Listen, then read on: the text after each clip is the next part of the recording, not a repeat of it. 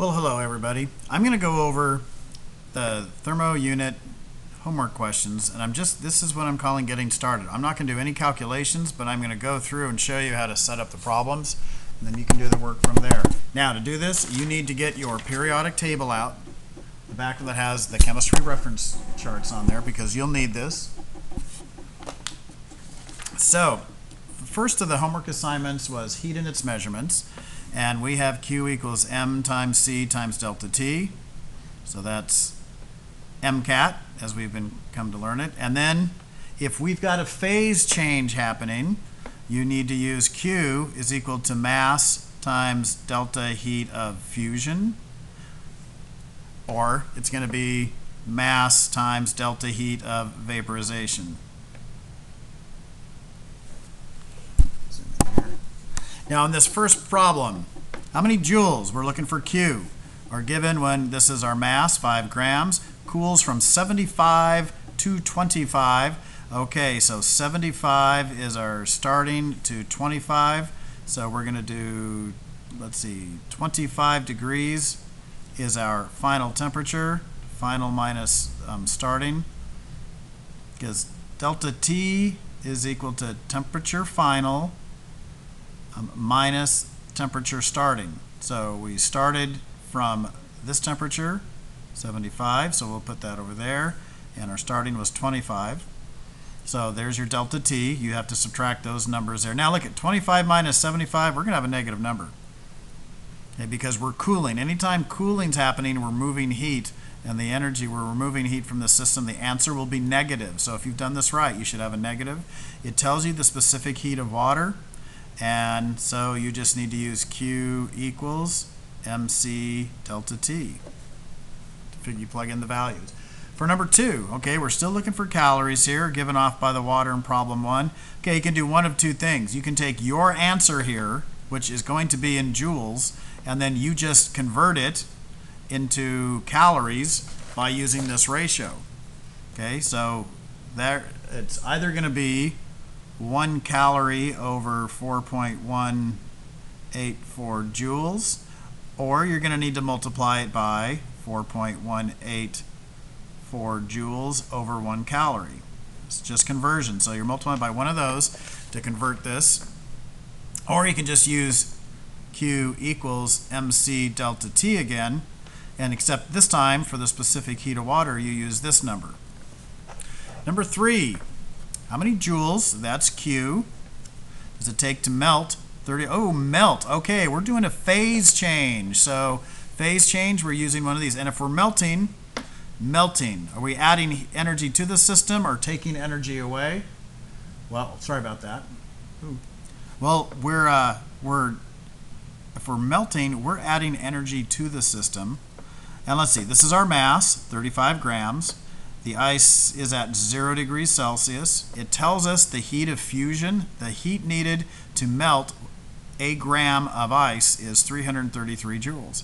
So Q equals mass times delta heat of fusion, FUS. So you got the mass, you got the heat of fusion, that easy.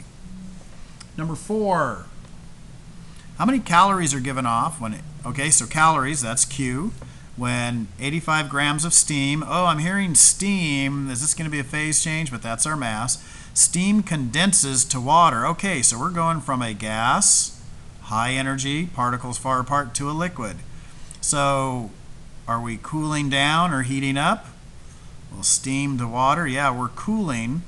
Now, if we're cooling down, that means we're removing energy. Our answer will be a negative answer over here. That first one, I think here, I should have put the answer will be negative. Anytime we're cooling down, the answer is negative.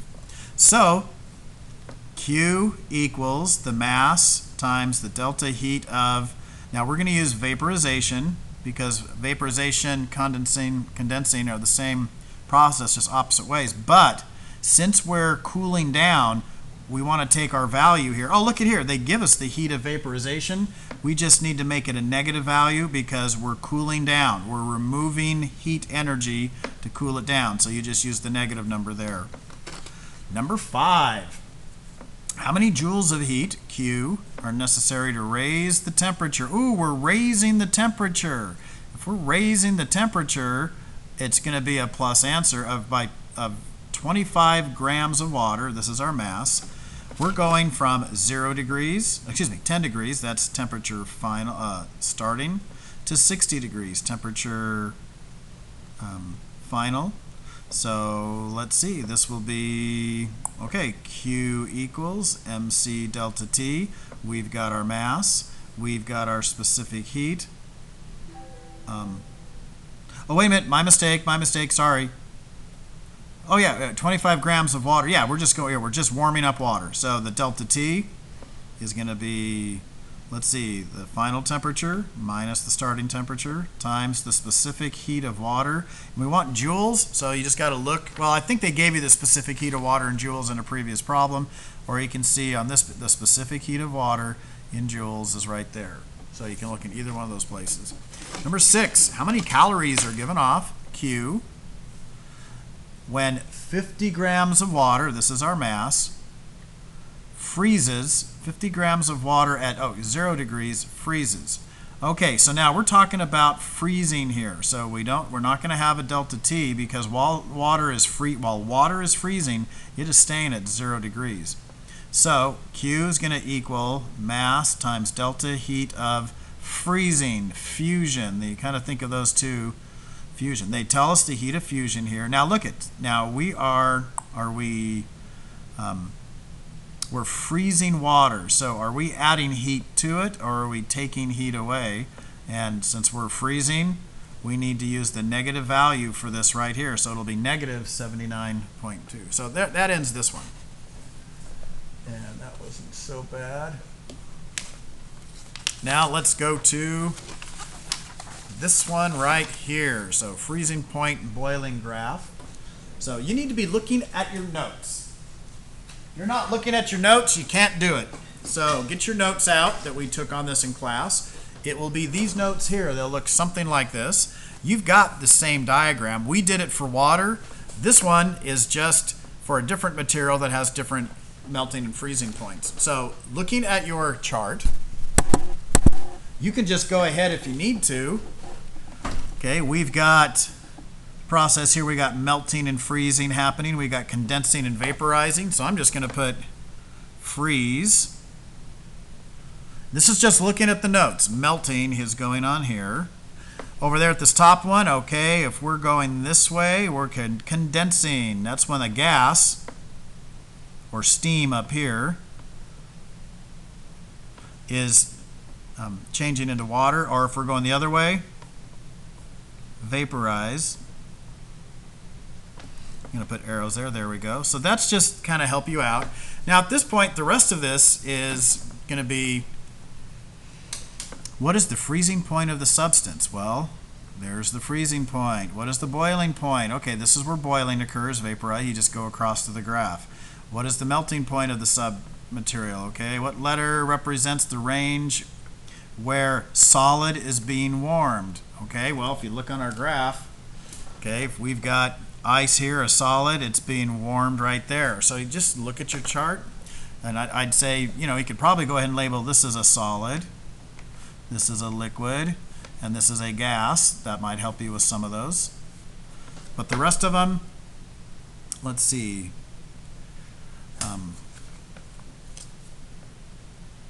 So there we go. We'll see. Oh, okay, wait a minute. Number 12. What letter represents crystallization? Okay, that's going to be like freezing. You know, like water is changing to ice crystals. I don't like the wording there. What letter shows a change in kinetic energy? Now, that's going to be change. That's going to be a delta T. Okay. What letter shows a change in potential energy? Okay, now this is no delta T. There's potential energy being stored in those things, but they're not changing the temperature yet. So places where there's no delta T. Okay, so let's see now. The heat problems. We went over the first page pretty well on these, I'm thinking, and got the answers on those. But the back page, let's see. I asked you not to do number 8. Convert this many calories to joules. Okay, well, I'm just going to make that my given over 1. And the ratio for calories to joules on here, 1 calorie is 4.184, so I want 1 calorie down here, over on the top, 4.184 joules. Okay, that's how you do that one there. Okay. Each of these, okay, joules to calories. Okay, we're just doing the opposite. You're just going to use the opposite ratio there. You're just going to multiply 50,000 joules by the opposite ratio we did there. 24, okay, come on. This is like right there. You do that. Okay, this is so easy. And then this one here, it's just the opposite. You're at Kelvin. Well, okay, just do the opposite of what you did here. So do that. Okay, on these right here now, 12.5 times 10 to the 3 calories. I don't like that. Seems kind of tricky. We just want to move the decimal place over 3. So this becomes 12,500 little c calories. And we know that 1 big C calorie is equal to 1,000 little c calories. So you can have like this, little c calories, or you can have 1 big C calorie like that. So either one of those, you'll multiply by either one of those. And I think the rest of this, okay, if the scientific notation is throwing you 3, okay, we move the decimal over, let's see, 3, so we go 1, 2, 3, 4, that just becomes 35,000 joules. I don't want you to get hung up on scientific notation. And 1 kilojoule per 1,000 joules. Okay, we're just going back, and the opposite, 1,000 joules per 1 kilojoule. You just use whatever appropriate conversion factor to multiply your given by. Okay, the specific heat. I asked you to get the first, I believe, 6 questions done, maybe it was 5, on the specific heat sheet right here. Now, you have to use this chart for the specific heats if you've got an MCAT problem. So use this one, not the one that's in your book. And let's get these set up. A 5 kilogram piece, okay, this is our mass. Since we're using this chart, we don't have to convert to grams. Piece of aluminum, okay, has its temperature, increases its temperature 7 degrees. So if it's increasing its temperature, you could say this is the temperature final, and then if we subtract 7 degrees from that, temperature 0 degrees would be the temperature starting. When heated, how much heat energy is produced in this change in temperature? Okay, Q equals MC delta T. The specific heat of aluminum, you will look on here for that one. You'll just turn over, and aluminum, it's right there, 900 joules per kilogram degree Celsius. So use that one. Number 2, volume of water has this mass. Okay, we got mass. If the temperature of this amount of water is raised by 7 degrees, so it's a plus, so we're going basically from 0 degrees to 7 degrees, okay? How much heat energy is produced? Okay, Q equals MC delta T, and we got the mass right here, we got the delta T, you can figure that out, 7 minus 0, and let's see, the specific heat of water. Okay, so we just look on the chart there. Now, specific heat of water is going to be 4,184 joules per kilogram. Okay, so you just use that value for C. We're using the physics values for that. Number 3, how much heat energy, Q, is used to raise the, let me get this back so we can see it, is used to raise the temperature of 1 kilogram, that's our mass, of steel. Okay, we'll look that up on the chart, by 10 degrees. Again, we're increasing the temperature, so you could say this is the final temperature. Starting temperature, we could say was 0 degrees, and it turns out that's our delta T there. Let's see, this is Q equals MC delta T. You can figure out the delta T there. We've got the mass. Steel, we just need the C, the specific heat for steel. And let's see, for steel, it's right there for you. Number 4, how much heat, Q, is needed to raise the temperature of 100 liters of water? Oops. Now, 100 liters of water, that's going to be the same as 100 kilograms of water, because every liter of water is 1 kilogram, so that's going to be turn out to be our mass. We're going from this temperature temperature starting to temperature final. So 10 to 25, we're heating up, so get your delta T there by subtracting delta T is final minus starting. Okay, final minus your starting. And it look at here, it tells you 1 liter water has a mass of 1 kilogram, so we just kind of did that. So Q equals MC delta T. We've got the mass right there, the specific heat of water. Well, you can look right there, it's 4,184 times T. Last one I'll go over here. When here's Q, is lost from a 0.12 kilogram object, that's our mass. The temperature decreases. Okay, the temperature's decreasing. Okay, it's from 45 to 40. So it looks like our delta T is minus 5, right? Because we're going from here to here. Final 40 minus the starting, that's going to be minus 5. What's the specific heat of this? Okay, now we start off. Q equals MC delta T. Let me zoom in on this for you. Now, we know what Q is. It's 1500. We know what this, we're going to calculate the specific heat. That's what we're looking for. So we need to divide both sides of this. We want to get rid of the M and the delta T. So M times delta T. So, let's see. These cancel out. Those cancel out. So you're going to have your number of joules divided by the mass divided by your delta T. And then when you get that number, you'll have the specific heat. And you look up on this chart, find that specific heat, and that'll tell you which one of these materials you have.